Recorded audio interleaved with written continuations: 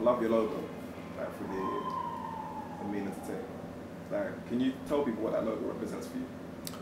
The logo for Ameen Dream Entertainment represents, for me, the inner child within me and within a lot of people, where you have the audacity to dream big. You know, you have the audacity to think to yourself, you know what? There's someone else, like I don't know, you know, Denzel Washington, Tom Hanks. These are people for me, or you know, Will Smith. You know, there's someone else that's been out there and done something that I've admired, and I always say, why not me? You know, why not me? If someone else has done it, and I marry a bit of confidence and competence and hard work and ethic and the ability to dream big, because a lot of people can't do that.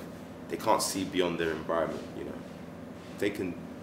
If you can do that, you know, why not me?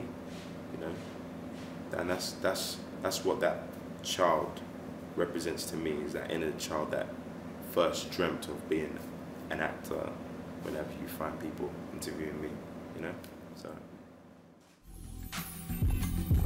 Don't be afraid to dream it. If you have people around you that don't support that dream, and you think that their intentions are not good, you have to build up the courage to move away from them. So really, that is the key to breaking that cycle, that vicious cycle.